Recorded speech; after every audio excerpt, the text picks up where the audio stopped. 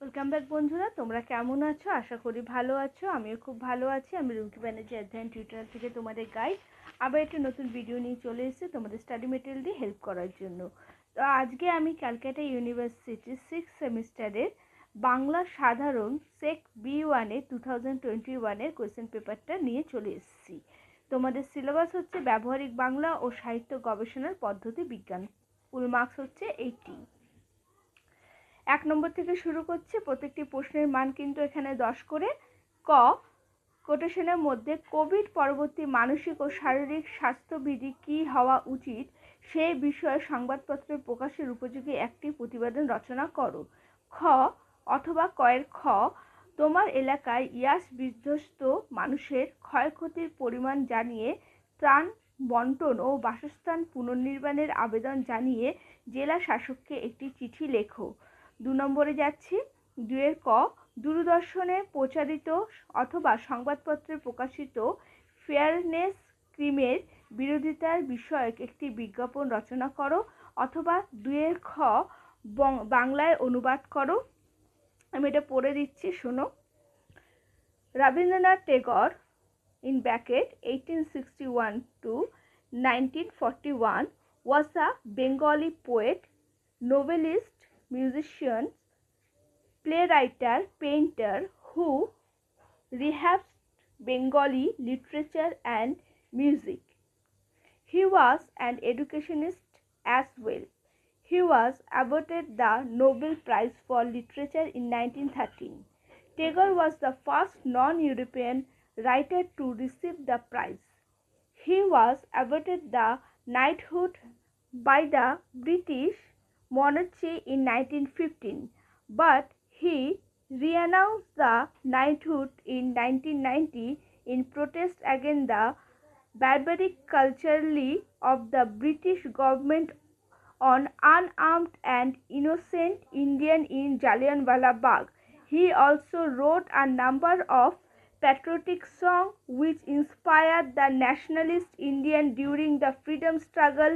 In many of his essays, he inspired his reader to rediscover the enhanced strength of the traditional Indian knowledge which he believed would be useful in the struggle against the British.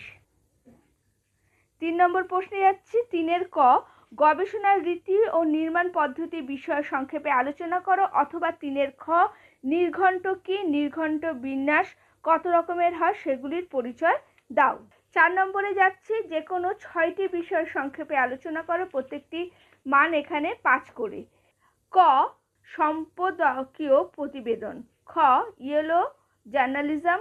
গ, প্রাতিষ্ঠানিক পত্র। ঘ, চিঠির গুরুত্ব ও বাণিজ্যিক বিজ্ঞাপন। চ, দৃশ্য শ্রাব্য বিজ্ঞাপন। ছ, কপিরাইট আইন।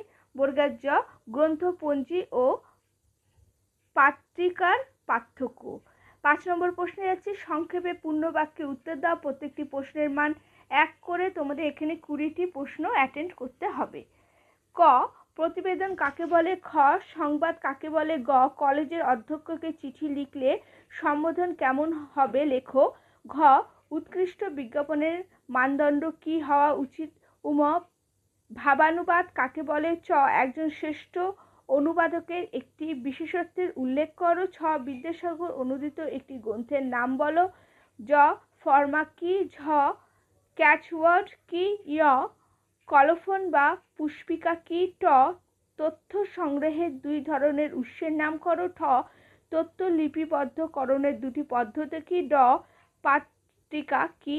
ঢ, প্রান্তটিকা কি। মধ্যাহ্ন শব্দকোষ কি। ত, মুখবন্ধ বা প্রিফেস কি। থ, বিজ্ঞাপন ও প্রচারের মধ্যে পার্থক্য কোথায়। দ, সংবাদপত্রে লেখা চিঠির ভাষা কেমন হবে।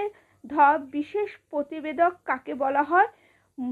ন, পরিশিষ্ট বা অ্যাপেন্ডিক্স কি।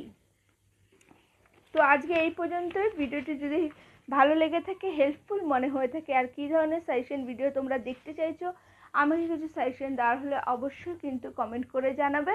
আর যারা তোমরা এখনও চ্যানেলটি সাবস্ক্রাইব করোনি, প্লিজ সাবস্ক্রাইব করে অধ্যয়নের পাশে থাকো, আমার পাশে থাকো। আর অনেক অনেক বন্ধুদের মধ্যে চ্যানেলটি শেয়ার করে দাও যাতে তারাও হেল্পফুল হয়। লাইক কমেন্ট শেয়ার করতে ভুলো না। বেল আইকনটি প্রেস করে দিও ফার্দার নোটিফিকেশনের জন্য। তো আজকে এই পর্যন্তই। Thank you for watching.